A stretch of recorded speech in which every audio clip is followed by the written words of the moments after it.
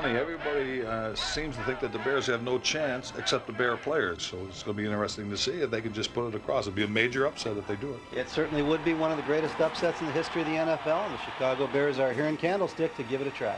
Get down, knock somebody down. Every play. Every play. Go.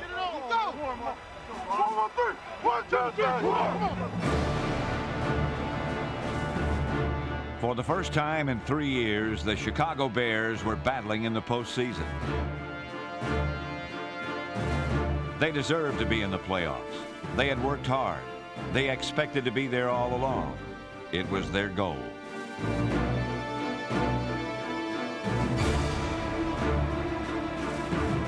In Candlestick against San Francisco, the Bears held a slim early lead, then fought desperately to hold on.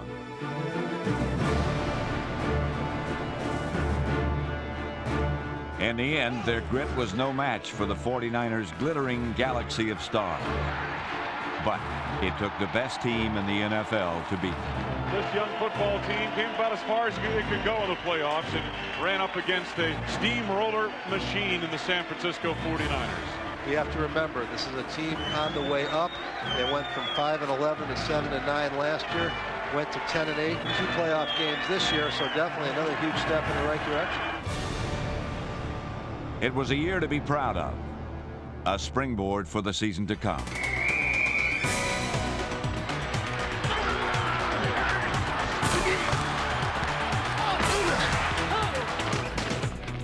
In 1994, the Bears held fast to the simple virtues that have sustained them for 75 years. They were fighters who thrived on hardship and found a way to win. Here we go, Bears! Single back offense for the Bears. Kramer back throw, pumps once now. Rainbow's the left side, going for Conway. Yes. He's gone. To the 50. He's all the way. To the 30, to the 20, to the 15, 10, 5, touchdown! Touchdown! Hell yeah! NFC Coach of the Year Dave Wanstead has built a playoff-toughened winner that plays the game the way it was meant to be. All out, all for one.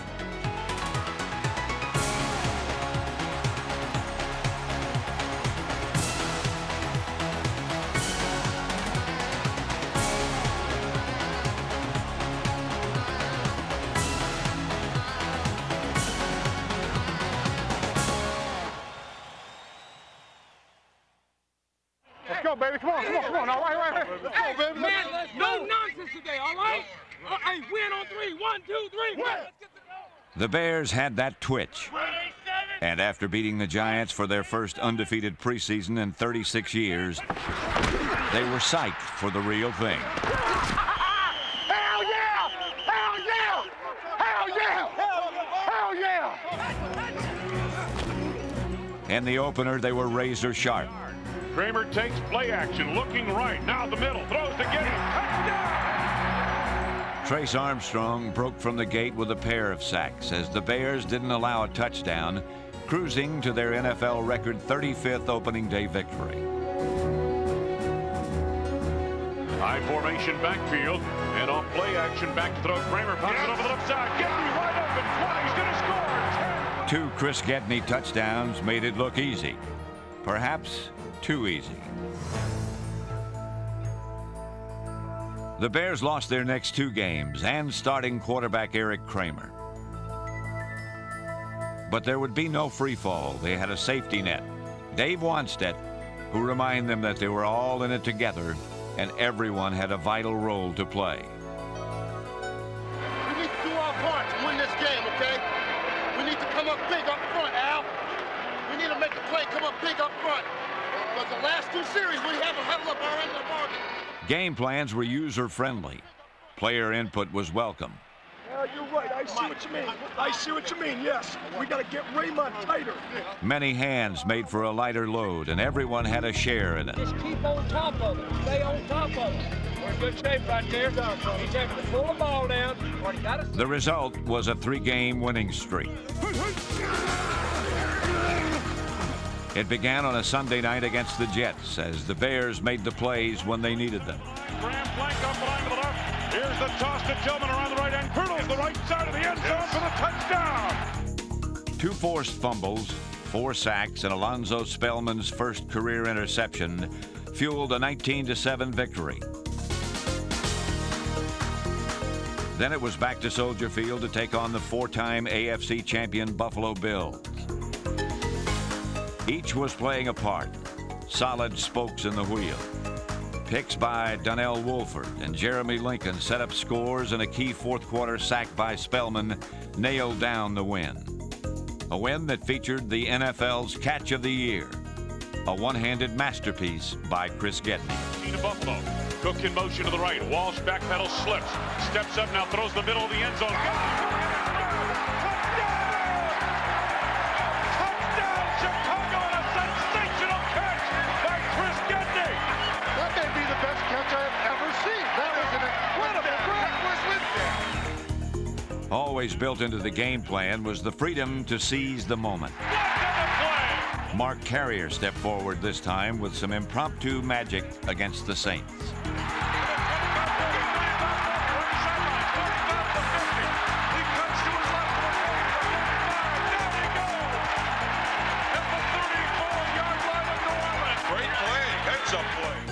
Their third straight win was in their sights, and Eric Kramer's replacement, Steve Walsh, didn't miss. The quarterback Walsh, who's straight back to throw. Swings the right side of the end zone. And touchdown! Jeff Graham! Oh, what a pass by Steve Walsh! Who were these guys? How had they leaped into first place? They were the resourceful young Bears, and the league was beginning to take notice. High formation, Graham wide to the right side, and here's the handoff to Lewis Tillman on right tackle. First down, to the 15, to the 20, to the 5, touchdown! It was all for one, all the way. The 75th anniversary was a time to celebrate where the Bears are going and where they've been. Throwback jerseys were unveiled and heroes returned. After all, the team George Halas founded has more Hall of Famers than any other. The Diamond Anniversary was also the perfect occasion for Michael McCaskey to honor 2 of Chicago's most cherished jewels.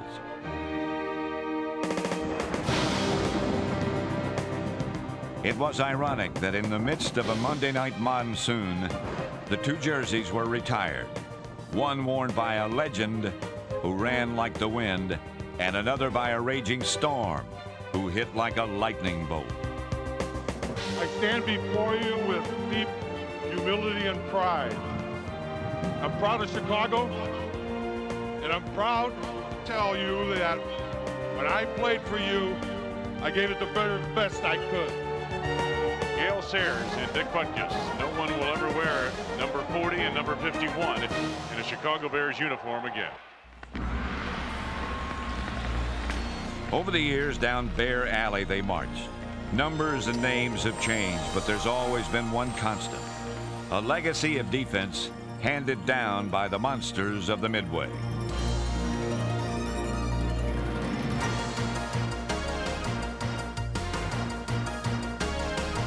The charge was led up front by Carl Simpson, John Theory, Albert Fontenot, Jim Flanagan, Alonzo Spellman, sack leader Trace Armstrong, and Chris Zorich.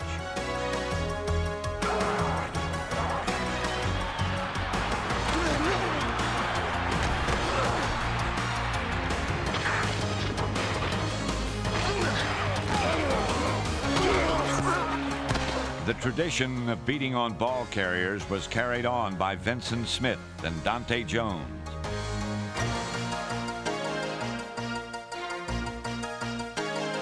Number 59, Joe Kane, lived in the backfield and led the team in tackles, while veteran Ron Cox filled in and feasted on the leftovers.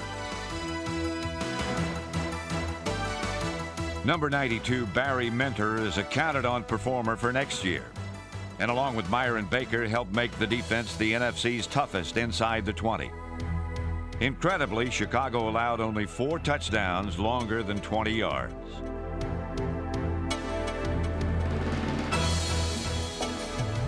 Newcomer Marty Carter will ease the loss of Sean Gale and joins Kevin Minifield, Maurice Douglas, Jeremy Lincoln, Mark Carrier, and John Mangum in the secondary.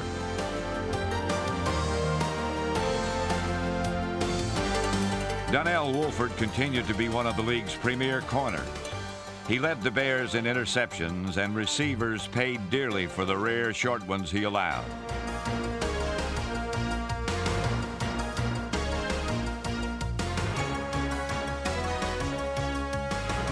With the defense leading the way, Chicago caught fire once more, launching a new winning streak. It began in Tampa as the Bears rolled 20-6.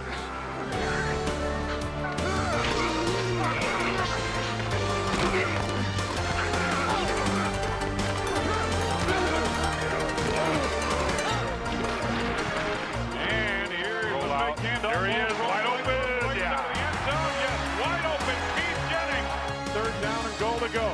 Walsh back to throw, quick over the middle. Touchdown, Robert Green. The win was the first of 4 in a row, and at the heart of that streak was the special team.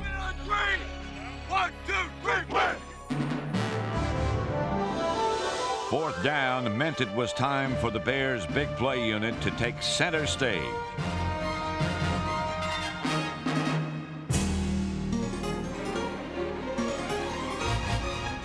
Many gave chase, but nearly always the same man got there first, leading tackler Maurice Douglas. Douglas led the charge on a group that blocked 5 field goals, recovered an onside kick, forced 6 fumbles, and courtesy of Jeff Graham, returned a punt for a touchdown. Kick, waiting for it, Jeff Graham at the 39. Graham stutter step into the 40, slips it a bit, 45, down the right side, going all the way. Go! The 40, to the 30, to the 20, 15, 10, 5, high step to the end zone, touchdown! The special teams were special indeed when Chicago took on the Dolphins looking for their second straight win. Big step, let's go get it, baby.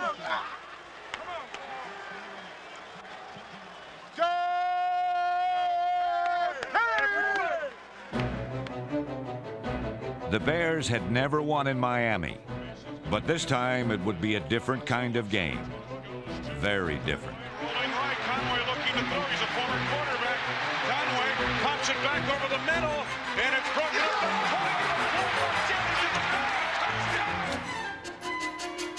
Curtis Conway's unlikely touchdown pass set the tone for Chicago's zaniest game of the season. A bizarre contest that tested the will of players, the patience of coaches, and the bounds of belief of all who watched. Intercepted, Donnell Wolford makes a turn, a spin move at the 30. He's to the 35-40, straight ahead, 45-50, cutting left. He's to the 45-40, fumbles the football, it's up for grabs, and covered by the Dolphins at the 36. Late in a tie game, Steve Walsh ate up time and yardage on a clutch drive with one goal in mind. Take it all the way down, hold time and kick. Kevin Butler did just that. And from 40 yards out, it was dead solid perfect. But there was more madness. With 7 seconds left, Chicago needed one more miracle from their special team. Here's the snap, placement. It's blocked, deflected short into the end zone, and the Bears will win. The Bears will win the football game. It began with a touchdown pass from a wideout and ended with a blocked field goal from a right tackle. All for one yet again. Big Cat Williams was the man of the hour, and in the rain, the Bears were winners for the first time ever in Miami. Gotta win, baby. Gotta win. Huge win. It's unbelievable. Come down here in Miami and play so well under these conditions. It's a great time. In November, there was a traffic jam of 4 division contenders, and the Bears and Lions were 2 of them. The Bears attempt an onside kick, and it works. Gardocki booted the football across the 35-40-yard line. Another special teams gem and a perfect pass put Detroit in Chicago's rearview mirror. On the wing left side, lone set back Green, Walsh back to throw, 5-step drop, Ryan's up, Rainbow's right side, he's got it! Touchdown! Jeff Graham! Steve Walsh even found the open man on the way out, And then he found Jeff Graham a week later against Buddy Ryan's Cardinals.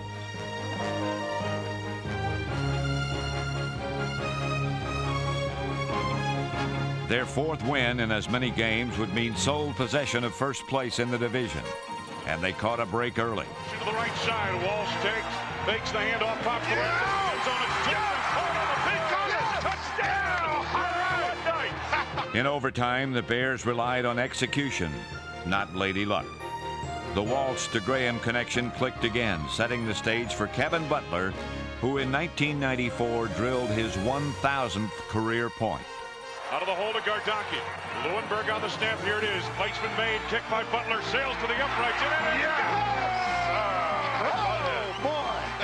The Chicago Bears in overtime have defeated the Arizona Cardinals. Dave Wanstead's men roared through November to 8-4. They were alone atop the division. A big reason was an innovative approach on offense.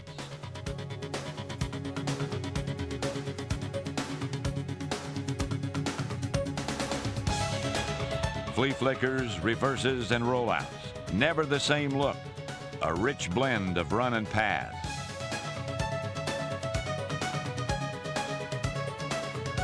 Thriving in the system were Steve Walsh and Derek Kramer, who together set club records in attempts, completions, yards, and percentage.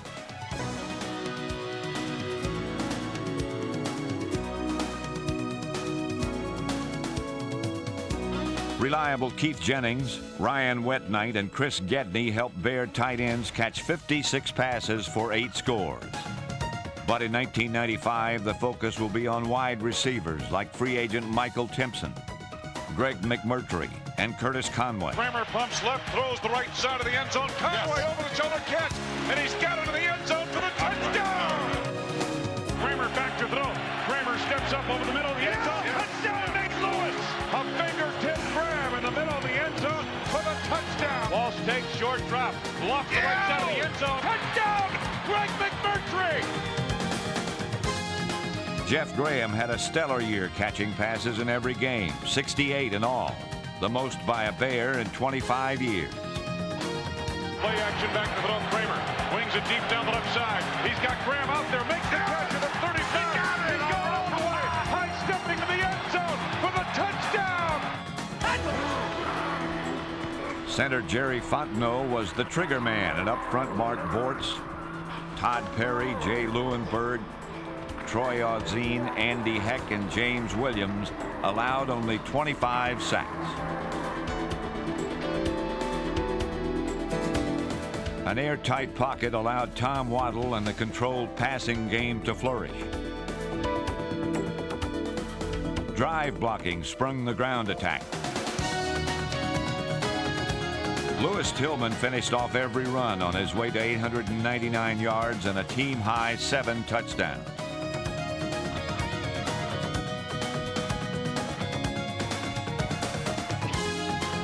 Versatile Raymond Harris finished second in rushing and third in receiving in a promising rookie season.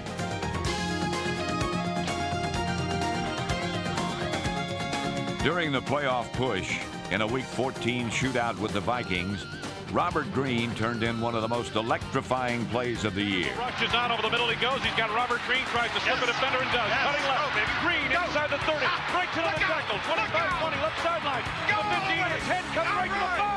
Touchdown! What a brilliant run. A brilliant run. A rare Kevin Butler miss sent the game into overtime. And in sudden death, sadly, the Bears died fast and hard. Wings the right side. Caught on the play. Down the right sideline. Chris Carter's going all the way. 20, 15, 10, 5. Touchdown, Vikings. The game is over. When they lost again in Green Bay, the Bears were steamed.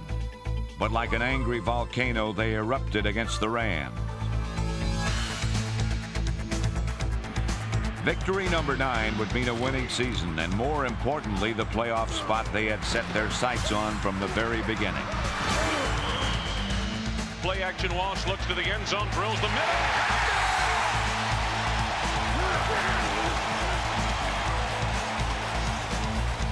And here's the handoff to the right side of the line to the end zone.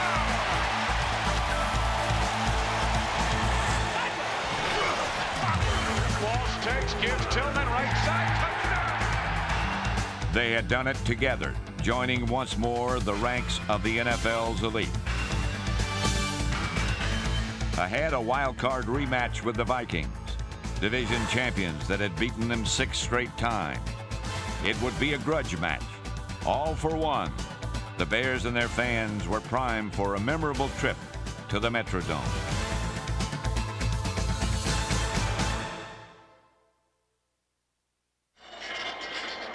This afternoon from the Metrodome in Minneapolis, Minnesota, it's an NFC wildcard playoff contest between the Chicago Bears and the NFC Central Division Minnesota Vikings.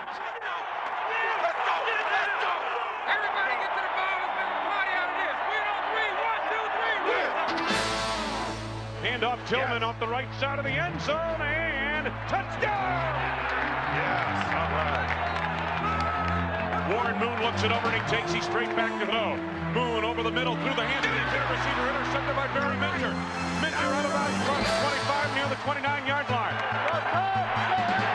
Walsh takes, bootleg rolling right, throws the right side of the end zone. He's got his man, touchdown! He's got it! All right!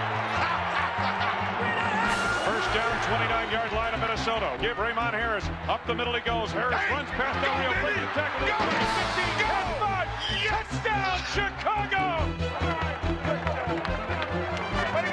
Nice job, nice job. This Bear team believes they can beat the Vikings. They came in here knowing they could win, and they've got all the confidence in the world right now. 5-minute drive. Right here. 5-minute drive. Hammer's on everybody. It's over. We don't let up. Let's go, baby. Conway in motion to the right. We are early fourth quarter. Walsh back to throw. Lofts the left side. Neuer.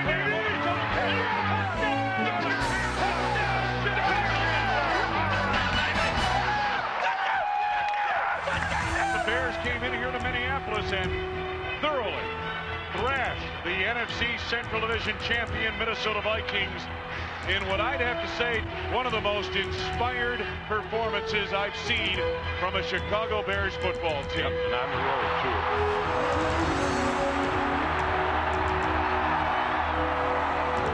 All right, I'm San Francisco. The Bears' season ultimately ended 2 victories short of Super Bowl 29. But what a run it was.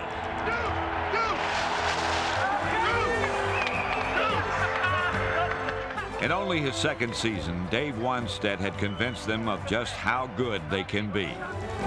In 1995, they'll begin anew, but not unsure and tentative.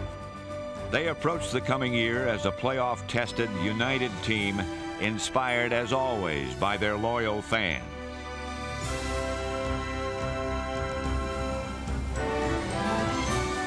With each season, there are new challenges and little certainty. But for the Chicago Bears, one thing is certain. They will face 1995 all together, all out, and all for one.